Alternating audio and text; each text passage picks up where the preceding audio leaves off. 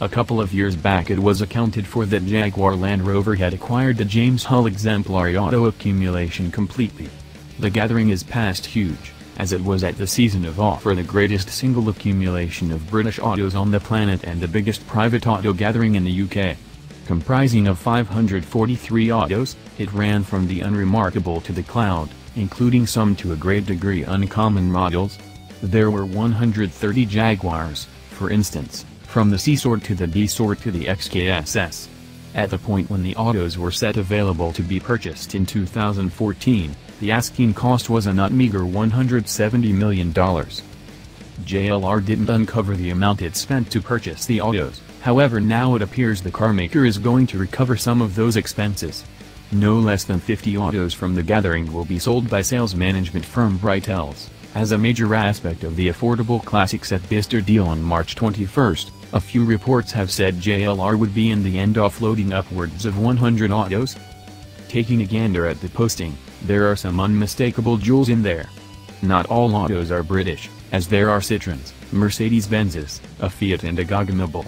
Pumas and Land Rovers are remarkably missing from Brightwells posting, which we take as a hint that the deal will comprise of autos not critical to JLR's prosperity and legacy.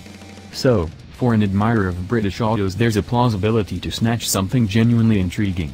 For instance, the Reliant Scimitar Ferguson 4x4 prototype must be worth saving.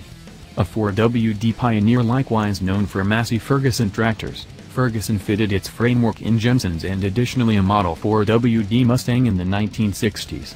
The fiberglass-bodied Reliant Games auto is a fascinating side noting Ferguson's history. At that point there's a Vauxhall Chevette 2300 HS, which is a veritable rally-reared RWD hot bring forth in contrast with the American market Chevrolet Chevette, its removed relative. On the hot bring forth front, there are additionally Metro and Maestro turbos, which offer a lot of jab in a light, square-shaped body.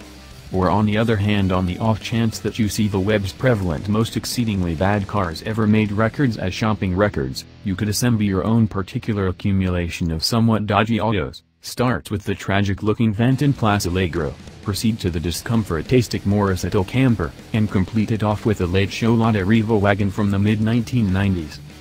A few autos are fit as a fiddle, and some are best observed as rebuilding ventures, similar to the lovely Borgward Isabella Roadster from 1960.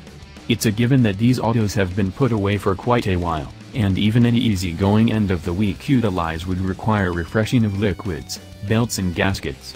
Yet, since the autos will be unloaded without a save, it's best to put on an overcome face and get ready to return home with a shabby exemplary.